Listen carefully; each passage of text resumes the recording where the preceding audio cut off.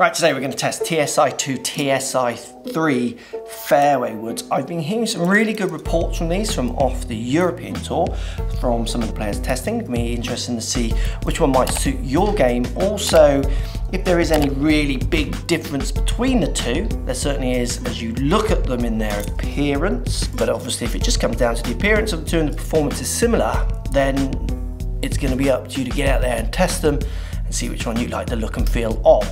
Let's dig down, see if there's any actual performance difference in TSi2, TSi3 fairway woods. So I'm going to kick this off by hitting the 2. So TSi2 to 3 difference, it looks a little bit more stretched back at the back, and the back of the club hugs the ground a bit more than 3. 3 is definitely making me feel like it's going to go forwards more. 2 is making me feel like it's going to launch and kind of give me more of a rainbowy flight. I'd say they're the closest they've ever been, possibly, but you can see 2 definitely is sweeping back a little bit more, and TSi3 just a little bit more rounded here on the top.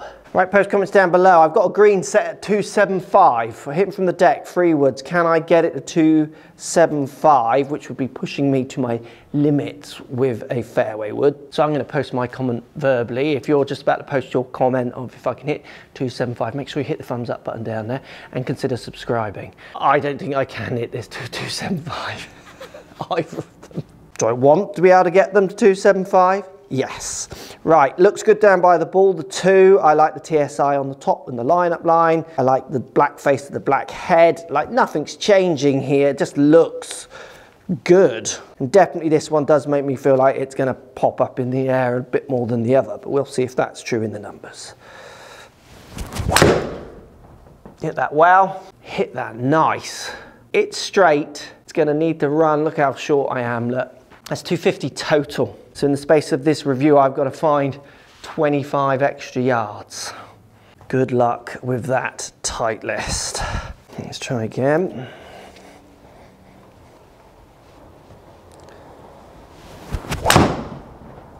So for me, I feel like I'm hitting these middle to slightly near the bottom.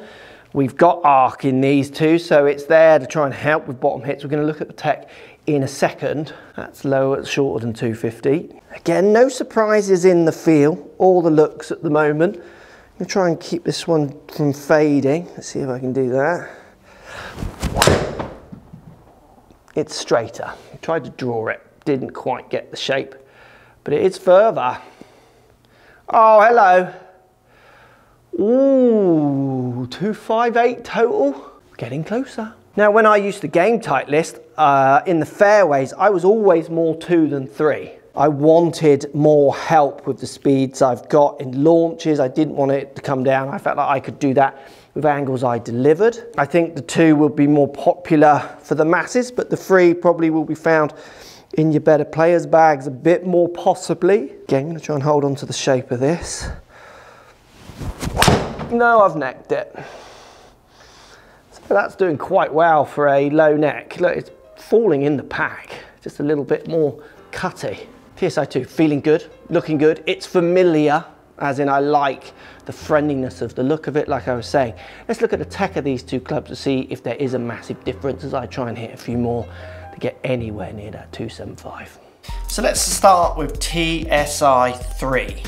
So like we see in the driver, we've got the Sure Fit fine tuning on the bottom here. So the CG track, I can unscrew this and we've got 3 different settings to try and align sweet spots. Again, center of gravities with sweet spots on your individual strike patterns. Also, what's interesting on this is Titleist are saying as well for shot shaping also, which they're not saying so much in the driver. Active recoil channel 4.0, so they've refined it even more, trying to really keep the ball speeds on the lower strikes. Obviously on a fairway wood, you are going to be hitting, apart from off a tee where you'll use the vertical more of the face. When the ball's on the ground, strike pattern from good players is generally middle to the bottom. So anything keeping it faster down there is only a good thing. That's actually in both of the heads. Ultra thin crown, variable face thickness. Again, trying to keep ball speeds up and help them position the CG exactly where they want it and give you the options of positioning it where you want it as well. You also get a good array of featured shafts with this club, and obviously you've got your custom options as well. So if we look at TSi 2 now, just before we go on to that, both heads have the sure fit neck as well, so you can dial in the neck to get the right lofts, lies, those kind of things. Now when we go to TSi 2, we see action recoil channel 4.0 refined for low center hits, the same. Fin crown, variable face thickness also, and a fixed position. You're not changing this one around like you are in the TSi 3. Again, same options with shafts, good quality of featured shafts with both clubs, and then you've got your custom fit options on top of that. So you're getting into a little bit more dialed in performance, possibly on TSi 3 over more standardized TSi 2, but both good looking heads.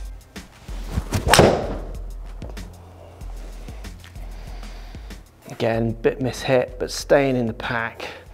So you can see there is a big difference in the tech, isn't there, with these two? We're going to try 3 in a second, and we'll try it from a few different weighted positions. 262.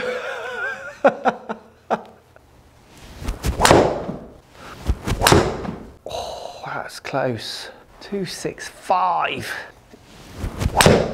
No, that's the low heel. Again, that's where the arc in theory is going to be helping me. I'm not sure that one drops, doesn't matter what they do down here. That's still going to happen. Right, one more, and then we'll move to the 3 and have a look how that tech is affecting anything. Ah, not the right shape. I felt like I had some speed on that, but I've just wrong delivery, bit weaker cut. Could I game the 2? Yes. Does it feel nice? Yes. Does it look good down by the ball? Yes. I mean, it's just a yes, yes, yes. Well, there's nothing wrong. That's just a good club. You can see the average dispersion just slightly to the right, spinning around 3,000 revs. Average carry 236. Total distance 253. Launching at 13 degrees, 146 ball speed. Where I have ball speed goals with my driver, I'd love to get that to 150 with freewood. I'd love to move my freewood to where my driver was. I mean, just think of a weapon that would be. So my freewood now starts going the distance my driver used to go. Looking at those numbers, they are just good and solid. Right, TSi 3 definitely looks, even if it's not smaller, now I put it down because it's not stretched back as far, it definitely now looks not small, I prefer the look of the 2. It's interesting, where on the drivers it's the other way around. No, that's going right. Stay there. Oh, it hung on.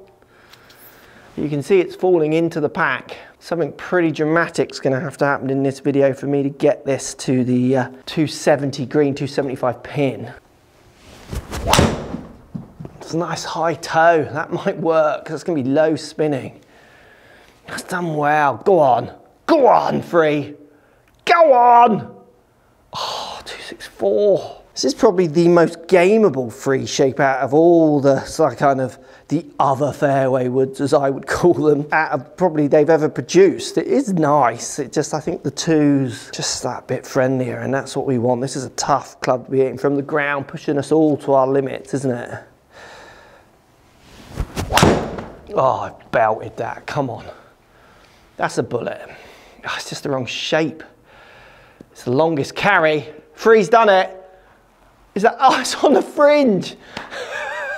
That is 270 and a 150 ball. Maybe I do need the 3. Difference in feel between the 2, hard to tell. I would say there's really not much in it. They basically feel like the same club, just it's all looks, and then we'll see if the numbers change.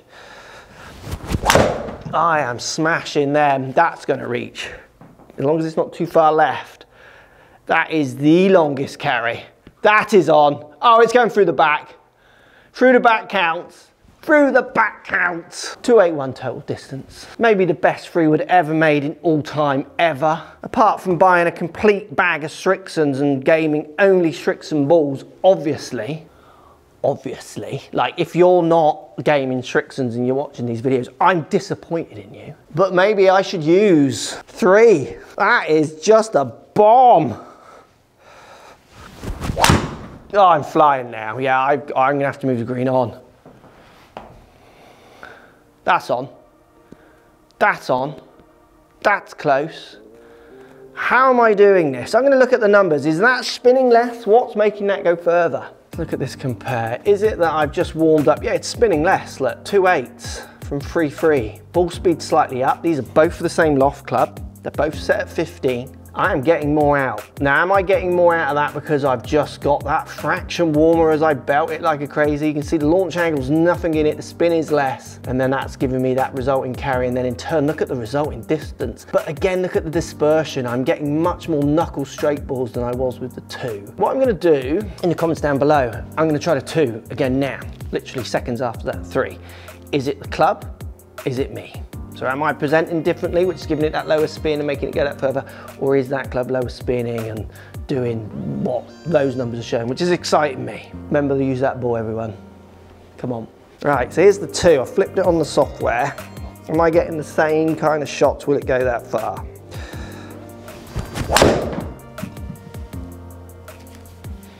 Yeah, so look, I've turned that, lovely. Aim that up the right, that's far, isn't it? So that is getting to the green. 271, 272, spinning at 2.5. And that's a slight miss it, which is gonna do well on low spins. Yeah, look, that's, if I strike that, that's there, because that's nearly there on a miss it. Wrong face, unfortunately, didn't get the draw, but the speeds are good. Yeah, look, again, that's got 2 degrees too much loft to not get there, would have.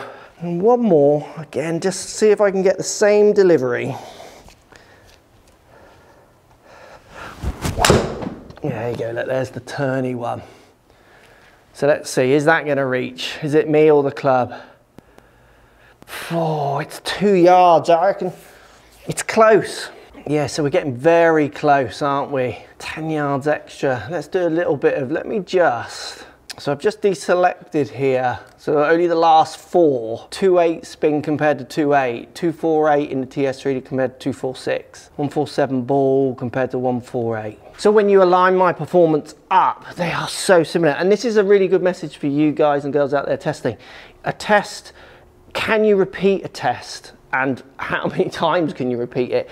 These clubs, all of them are all so close. Sometimes I think people read things in the test that maybe aren't even there. Obviously, when it comes to data capture, data sets, like sometimes you see me present 6 shots or 10 shots. That's not the only shots I've hit with that club. That actually is the average of what I'm getting even when I was warming up with it, those kind of things. But definitely the bigger data sets you can get, the better. But if you get too down this rabbit hole, you'll never buy. You'll just be testing for a year. At some point you need to make your decision. And I think that's where looks and feels then really step in, because you can see from these 2 clubs, I can go at it all day. And they're going to just keep flipping, subject to if I have that slight heely cut, that slight open face cut, to that turny to the left one, which instantly dropped it by like 500-600 revs. Both of them are good. What I'm going to do now, I'm just going to change the weight. As we said, this weight changing system is so neat. So basically it just like lifts up like a hood of a car here. I'm going to move it into the heel. So you've got this weight under here that moves, smooth as. I'm going to move it into the heel, see if it is shot shaping, see if it is lining up CGs. I'm middle to slight heel more with a free wood than I am so much the toe. I know I hit a couple of toes in there, but low heel and slight heel side with my fairway wood is my more pronounced miss over time. And also obviously anything, as you saw there, turning more left was just giving me that extra little movement forward. So again, if it is shot shaping, we might see it in this next batch of numbers. The thing I'm most impressed with is how much more similar the 2 are. As I hit these more, it's like changing as the review goes. I do feel like I could hit the 3 more. I would probably game the 2, but this is the most, closest I've ever got thinking I absolutely could game a 3 for longer than a few games and then give it up. Right, weight in the heel. See what we get out of it. Hit that nice. Middle to slightly low. You can see it's slightly lower stream than the others. It's in the pack. If you've not checked out any of the speed stuff I'm trying to do, what I find so interesting is that I do, even stopping and talking to the camera and changing the computer club over, so creating a new club. What are we talking, like 2 minutes of not hitting and my body already starts to want to slow down. If I hit like 5 in a row, you can really build up the speed. It shows you how much the training of your body is important. So there is my slight heel hit. So you could argue that's not cutting as much and maybe squeezing out a bit more ball speed because the CG is going to be pushed slightly more towards where at the side I hit that. Getting that out the bottom. And that is cutting as much and if not more than anything. So that was more kind of bottom to slight heel side. Oh, I didn't turn that, that's a shame.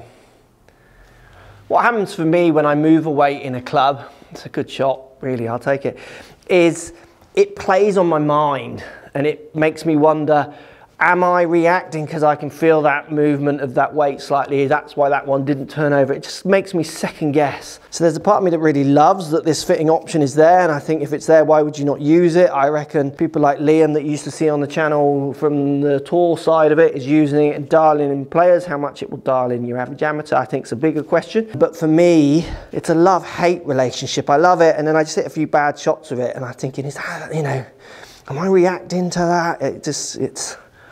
I think it's horses for courses so much. There you go, like third shot in a row and I feel faster on that one. I've lined that. Get on the green. Go on. Oh, that's a line ball. Right, one more and we'll see if we can see anything different in these numbers between the heel. I don't think there will be.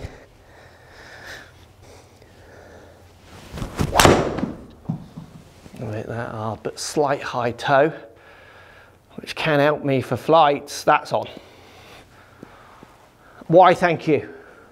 Oh, tap it in, eagle time. So we've now got 3 clubs in, we've got it set in the heel. Ball speeds again, all those 3 clubs very, very similar. You can see the heel ones, the average dispersion is actually more right. Shot shaping, I think it's so dangerous talking shot shaping. Ball speeds, I would say, didn't really help me. I was much better with it in the standard, but again, it's a small data set. You would need to hit loads more if you wanted to like quantify what was better or worse. And again, that leads back to my point. I think you'll just test forever if you're doing that. We're talking really small differences. You like the look and feel of it. It gets the numbers dialed in with lofts, shaft weights and flexes and whatever you want. Treat yourselves. And again, spin went up. I would say that was more to do with the batch of shots. I hit some cutty ones in there, and then it is the shortest out of all of them. If I was buying, it would be hard to ignore TSi 3. It would be a battle between these numbers and the looks and feel of 2. It would be really close. All I can say, I do love the tech of the 3. I love how neat they've done that. Like, that is really, I've not seen that before. It's clever, it's smart, it's so Titleist. It's just really, like, they do things. That Titleist and Ping, so similar. They just do things before other people. Don't crazy shout about them, and then people come along and just copy. That's impressive. I like what that does and how it's been engineered. I like the look of both. I think they are the closest they've ever been, so they could appeal to more and more golfers. I would pick 3 on those numbers, and it's the first time I think I would pick 3 and it possibly stay in my bag for longer. I don't know, it's just, again, it would be so close. I could come back and do this test tomorrow and I think it would flip the other side. I can definitely see why these are causing a stir. I can definitely see why people are enjoying them. Post comments down below. Are you impressed that I was hitting that green at 275? 1 went through the bag, because I am with myself. And would you test them? Let me know in those comments down below. As always, thanks for watching. Quite impressed with those.